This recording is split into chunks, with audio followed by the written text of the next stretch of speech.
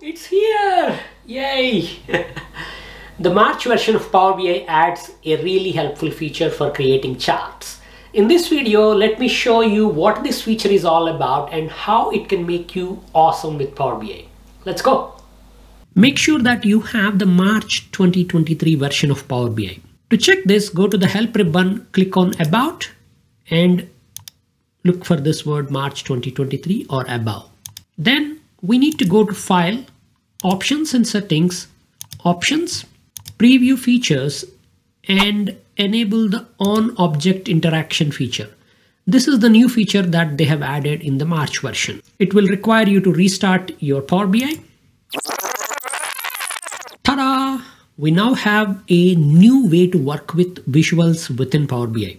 You would notice that in the Home ribbon, now they have put all the chart options right here rather than as a panel on the side.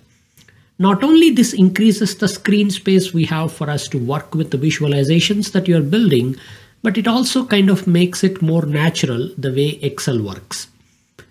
Now let's see what this is all about. I'm just going to use the sample data set.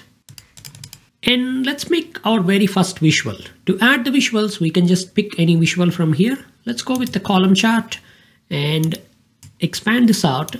To build this visual, previously you would have to go to the visualizations panel, drag and drop the fields there. But now we can just select the visual from here. You can just click on that little button and then add the x-axis and y-axis data.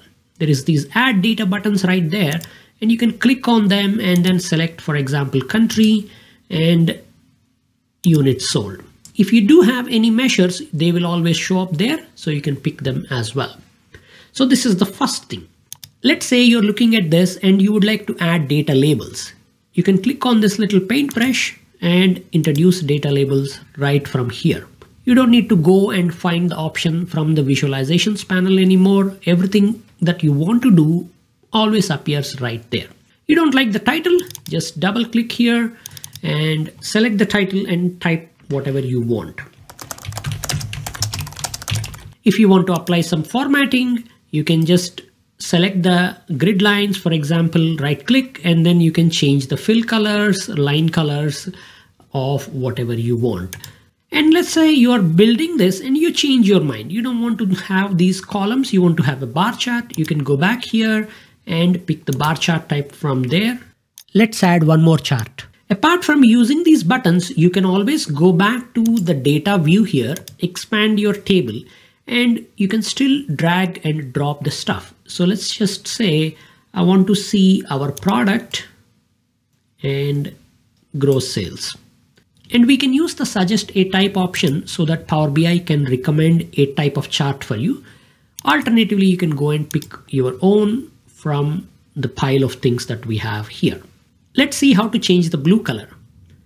Initially, I was right clicking, but that was not enough. So we had to kind of right click a couple of times until this pop-up thing comes up here. And then from there, you can change the color to something else.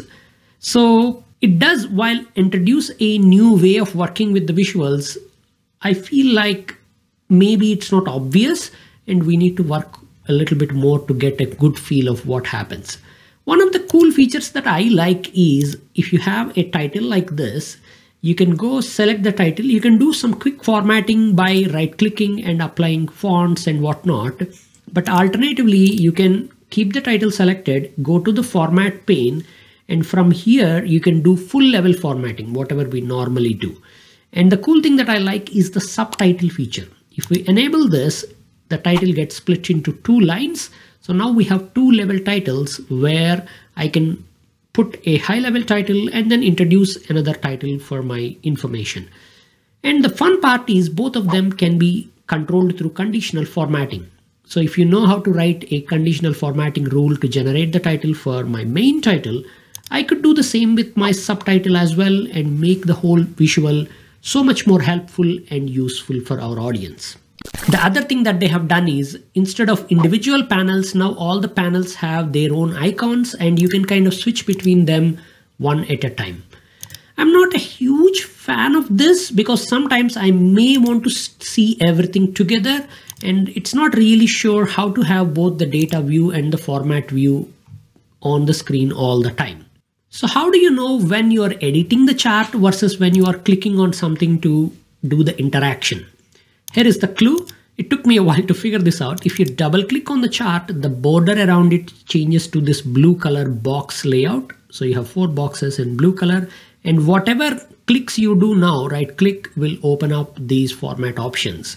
Whereas if I just click on the chart, I have the usual black color border around it, and any clicks that I do at that point will interact with the visuals, and any right click I do shows me this right click button options. So what do you think? The on object thing within Power BI, yay or nay? Let me know in the comments. And if you want to learn a little bit more about Power BI, check out the videos that show up somewhere here on the screen.